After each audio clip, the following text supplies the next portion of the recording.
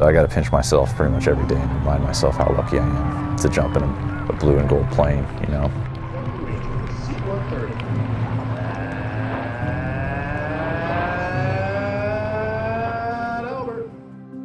Definitely have a long history of aviation, and also, well, aviators and engineers in my family were the two routes really that you would take. But grew up initially in Sunnyvale, California. My father was a Navy pilot, flew P3s out of Moffett Field.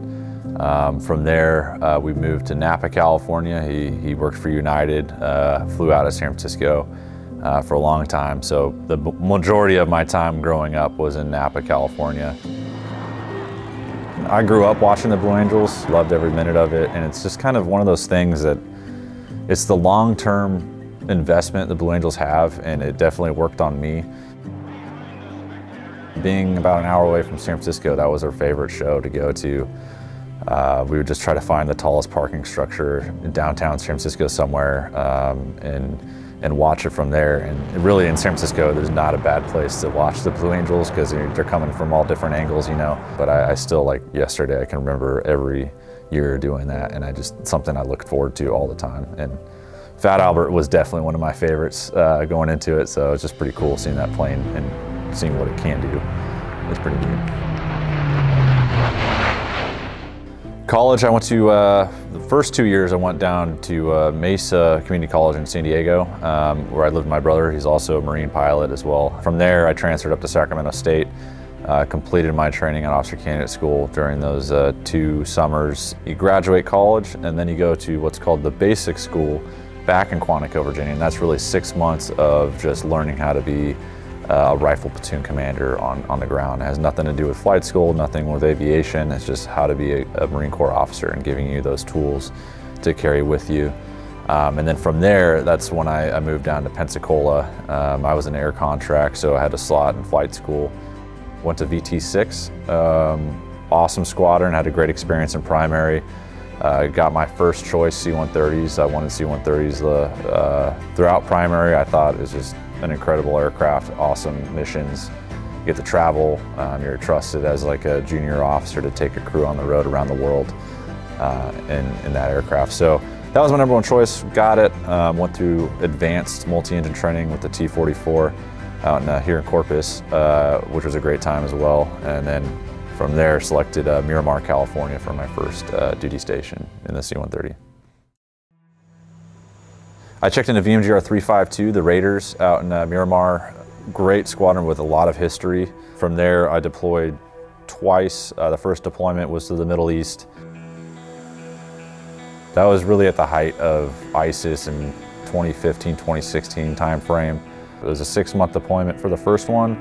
Came home for about 7 to 8 months, and then I was asked to deploy early again for another 6 months as an aircraft commander. So generally, the way it was working out is you do one deployment as a co-pilot, second deployment as an aircraft commander. So I was extremely lucky timing. I got to do both. Definitely a little bit of a soul-searching. Before you jump in that plane, you're like, okay, I can't screw this up. You know, definitely the trust and confidence is there from higher, and our commanding officer is very. As a junior captain, you're trusted to do that. So really cool deployment and experience. I'm glad I got the opportunity to do it. I was also forward deployed to Japan for about 2 years following that tour with the VMGR 352 Raiders. I checked into VMGR 152, the Sumos, and I was with them for about 1.5 years. Like I said, I grew up watching the Blue Angels, and I've had so much respect for the organization and what they do. It was kind of like a moment where I was at the Sumos out in Japan. You know, I was like, they select pilots from the fleet, so why can't I? You know, there's a little bit of self-doubt there first. You know, those guys are amazing. Those men and women that are on that team are incredible. I don't know if I could ever do that. So from then on, I was like, okay, I'm doing this. I'm gonna drop an application, see where it goes from there, and I'll have that regret for the rest of my life if I never do this. So time to put my money where my mouth is and put myself out there, you know, completely with the potential of me not getting selected and being crushed from that. You know, that would be an experience that would just be tough for sure. So I called in at some weird hour of the night with the time zone change and difference. They definitely tricked me thinking that I wasn't gonna make the team. I was, you know, hey, at least I tried. You know, I'm thinking how I'm going to tell my family and everything. And then he's like, you know, and they told me I made the team from there, and I was just, it was a little bit, you know, in shock at first. Like, I can't believe I'm going to be a Blue Angel. It's pretty cool. So the #1 mission is just to support any logistical movements for the team. That could be anywhere from just being on call to pick up parts at each show site. Say, you know, jet goes down, needs a new engine. We got to go pick up an engine right now, go, wherever it's at. So really, we just take the #1 thing at each show site, 6 pallets worth of maintenance gear, parts, aircraft parts and tools, along with up to 45, 47 maintenance personnel. So they're crammed in there pretty good around the pallets. And then our secondary mission is demonstration as well. So if we're able to, and you know everything's good, we'll generally start the show off with about an 8-minute long demonstration with the C-130J. It was definitely a bit disappointing at first, just because I went from the khaki newbie phase where it was like go, go, go, go, you know, and then you go to COVID hits, and then we're trying to figure out what can we and can't we do, and it was just kind of like a little bit of a time there where there's a lot of uncertainty. Spreading our mission at each show site and not being able to really do that was definitely a gut punch a little bit, but we got creative with some things, and you know, Operation America Strong was a big one for us with all the flyovers we did. A salute to the nurses, doctors, everyone involved with you know, the front line against the fight against COVID was something we want to do something, you know, to help give them, like, hey, we want to thank you for everything you're doing. It's an incredible job. It's a very, very difficult job for what they do. But going into that, there was just a whole lot of work to make that happen safely is the #1 thing. So you got to be able to clear the airspace. There's a lot of logistical movements. You got to make sure you have a logistical backup in case one of the jets have to divert somewhere. So you have to have that all planned out, laid flat. And so my job was to help coordinate and make sure we had a logistical platform in the absence of Fat Albert in order to support that mission and be there in case one of the jets had to divert for any maintenance issues. Luckily they didn't, and that's really just a testament to our maintenance crew. 0 jets diverted during each one of those flyovers, and that really is just proof that we have some incredible men and women on the team that kind of maintain these jets. This is definitely going to be a team that'll go down in history. I think it's just a very special team, I want to say, just with having that experience and people really putting their heads together and coming up with creative ways. And I'm just grateful. We figured it out. I think it was awesome. The T model, it was getting old, and we wanted to help represent what the Marine Corps and the VMGR community really had, and it was the J model. Like, they were all in on the Super Hercules now, and that thing was doing incredible stuff. I'd experienced it, I'd done it in the Marine Corps with the J model, and I knew what it could do for the Blue Angels. So pretty cool to, you know, get the word that, hey, they've acquired the C-130J. It's in England. So that was pretty surprising at first. You know, it's such a critical asset to the Marine Corps. They can't afford to take one from a fleet squadron, and they also can't wait for one to come off the assembly line. I joined the team knowing that that was going to happen, and that was purchased. So I kind of knew, all right, well, I'm probably going to be involved with flying out to England to FCF this thing and bring it back. And sure enough, I was lucky enough to do that. And that was a pretty fun experience, cool experience, and also challenging due to the COVID. It was like at the height of COVID, and we're flying out to England to FCF a plane and bring it back across the Atlantic.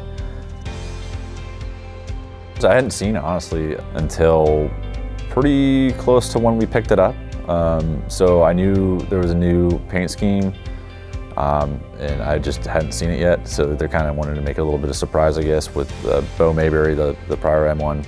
He showed me a picture of it, and I was like, that's perfect. Because we definitely wanted to break it out and make sure it is a different aircraft. The J model really is a lot different with the new upgraded propellers, which, you know, offer up to 20% more thrust, which is pretty significant, just the props alone. And then the engines, upgraded engines, Rolls-Royce engines, and then the avionics, the HUD is also really nice. So it's just kind of same airframe, but the guts are completely changed. The first flight I still remember was just, you know, a lot of nervousness going into it. I hadn't flown a slick C-130J. I know those planes fly a little bit differently because no external pods, no external tanks on it. it's a lot less drag on the plane, and it's also a lot lighter. You know, we don't have all the stuff, the combat loaded stuff we usually throw in a KC-130J. Its empty weight is, you know, 10 to 15,000 pounds lighter than a fleet aircraft, and then it also doesn't have the pods and externals on it. So the thing, you know, set takeoff power, and it just jumps right off the deck, you know, within a couple thousand feet for that first takeoff. And that's when I was like, oh, this plane is fast. It was just a cool experience overall. So did that, and then flew it home via Iceland, Bangor, Maine, and then back to Fort Worth from there to complete the acceptance inspections on the Marine side and get it integrated into the Blue Angels. So kind of history from there. Now we're back in business, full up now. It's been a while. You haven't exercised that muscle in a long time. Jumping back into the show circuit in the season has been, at first, there's concerns there, you know, we haven't done it in a while. So Lakeland, Florida was a great show to start out at with how massive that air show is and the excitement, and you can tell there's a hunger out there amongst the public that they want air shows. One big difference, I think, from the demo and the T model right now is just a lot of things internal to the plane. The way the crew resource management works and how we talk to each other in the plane. The flight engineer's role is a little bit different. The co-pilot's role is a little bit different. And now I have a lot more SA in front of my face with a HUD. So I guess I'm not as reliant on the right seat to call out visual checkpoints for me, because I can't see, I'm looking at a ceiling if I'm turning right. And in my scan is I gotta look around, move my head in the T model, whereas the J, it's all in front of my face in the HUD. So it's pretty cool to be able to get your lines in for each maneuver, and you don't have to look around for the airspeed or altitude, and then relying on the guy in the right seat to make sure you're not lining up on a line you shouldn't be lining up on or whatever. So a lot more tools to your advantage that you can use in the J. And also the flight engineer used to run the power levers in the T model. Now it's the right seat that runs the power levers in the J model for the demo. Traditionally in the fleet we would never do that. The right seat wouldn't touch it. The pilot flying, he's got the power levers and the yoke. In the demo, the right seat will run the throttles for the entire demo. So. And that's just for you to control the plane better from the left seat with the rolling rates and everything. But it takes a lot of practice to get there, because it's kind of like two brains flying one plane, working as one. So teamwork is such an incredible aspect of it. You know, we preach teamwork in the fleet and everything, but in the Blue Angels, that is just what we live, you know, every day. I love every second of it, and it's a pretty cool, every day you kind of have to just relive that day, like, oh, what did I do today? You know, you put your head on a pillow and you're just like, I'm pretty lucky, you know, pretty cool to have this opportunity and all the experiences you had, the exchanges you had with people that you hadn't met before. That's the best part, I think. It's pretty neat.